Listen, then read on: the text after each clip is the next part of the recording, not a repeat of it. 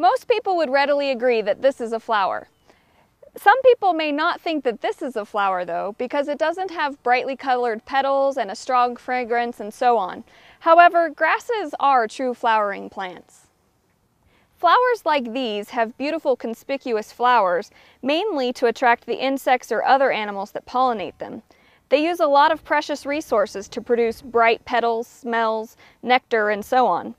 Grasses have a different strategy. They transport their pollen from plant to plant on our nearly constant summer breezes. On Wyoming's arid plains and sagebrush steppes, it makes sense to use the wind to distribute pollen and to use precious water and nutrients for other kinds of production. Yep, grasses, which are indeed flowers, learned thousands of years ago to use one of Wyoming's cheapest and most abundant energy sources, the wind, to propagate themselves. From the University of Wyoming Cooperative Extension Service, I'm Zola Ryan.